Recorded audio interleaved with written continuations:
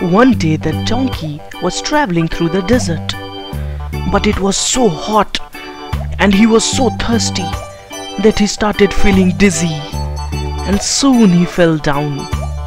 He cried for help, help, help.